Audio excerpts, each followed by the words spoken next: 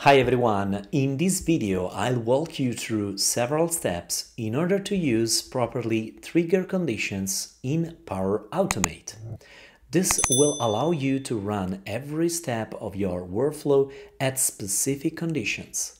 Imagine to run a flow when the status is only approved, for instance. Alright, let's get started.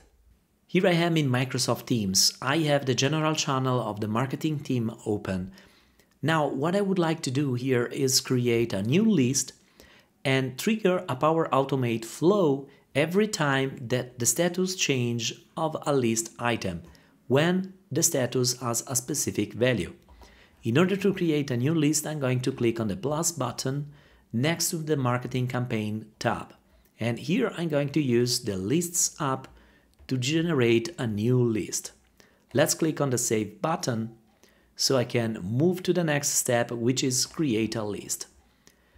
Then I'm going to select a predefined list. For my purpose, I'm going to use this template, Work Progress Tracker. Let's click on Use Template. I'm going to leave this name. I'm going to select another color, which is my favorite, orange, and then let's click on Create. This list contains an out-of-the-box Power Automate flow which reminds to the user when the due date is going to expire 3 days before. I'm going to click now on Next and then on Close. Now, I would say that I'm ready to start to trigger my Power Automate flow, but before to do it, let me add a first fake data. Here I'm going to add some content. Alright, I added some data and now I can click on the drop-down Progress. I want to trigger my Power Automate flow when the status change in progress. So first of all, this is not started, of course, then I can click on Save and now I have some data inside. So what I can do here is start to play with Power Automate, and to do that I can go on the three dots and I can open this in SharePoint, or I can open directly in the browser powerautomate.com. Here I am now in powerautomate.com. I can start to create a new flow. I'm going to click on Create Automated Cloud Flow, and here I'm going to send a reminder to specific user when the status change in progress. Marketing campaign tasks progress. I'm going to trigger this thing every time that a new item has been modified. So let's click now on the button Create. And now that I have my Power Automate flow, I can start to target the SharePoint site. I'm going to set, I don't see here, yes, it is here, marketing, and then Work Progress Tracker. So theoretically, I am already ready to go. I can now start to add a condition, for example, and normally we are used to work now with, for example, with the progress value, and then check if the progress value has a specific value. In this case, progress is equal to progress.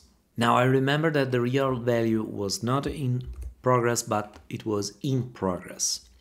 So then I can use this kind of approach, checking the status and then doing something if the status is in progress or not. This is the traditional and the standard way that we are used to work with Power Automate flow. What if there is a better way to do that? This will save you time and steps. In fact, with the approach that I'm going to use, I don't need to create these kind of steps. I can delete this condition and then I can work directly on the trigger. The magic is called trigger condition.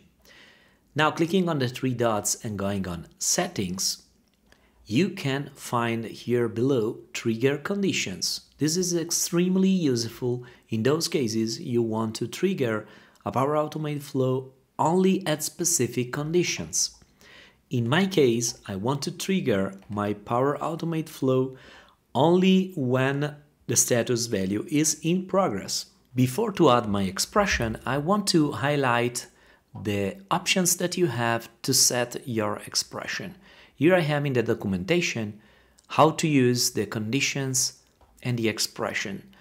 So here there are several options. I have the normal and standard equals very useful to compare data, and if a specific value is contained in a column or in a parameter or in a variable, there is empty, greater. You can even combine condition and or you can build complex scenario when your Power Automate flow should be triggered. You can find this link in the description of this video to this useful documentation. Now let me go back. I have now already seen what is the right expression for me. I'm going to use equals trigger outputs body progress value. I want to check the value of the progress column, and if this one is equal to in progress, then my Power Automate flow should go further and forward. Now, to be sure that this thing is going to be triggered properly, I'm going to use the connector Outlook to send to myself an email as a confirmation. So I'm going to select my email now. Then here, let's put something here in the body, Power Automate, Flow Marketing. There we go. And now in the body, I'm going just to type triggered. All right, now I can save my flow. And now that is saved, I can jump in Microsoft Teams or SharePoint to check if my list is here and if I can change the status here. In progress, now I'm going to change the value and I'm going to set, for example, blocked. If I do this, of course, my Power Automate flow will be not triggered because as we have seen before, this will trigger only when the progress status will be set to in progress. Now, just to double check if the email comes, I'm going to reopen the browser instance where I am logged in as Giuliano.